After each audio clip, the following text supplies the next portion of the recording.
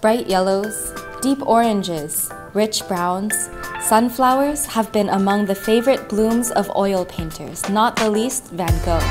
The Chinese porcelain painter Wang Yimin believes that a technique called underglaze painting can bring his sunflowers to life in exuberance rivaling the Dutch masters.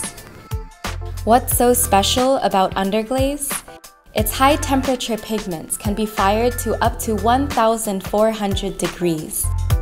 Colors that are dull and flat on the porcelain canvas emerge from the kiln in full brilliance. 经过火的这种燃烧，这种炼狱就像凤凰的涅槃。 The result is not fully controlled by humans and can never be exactly repeated.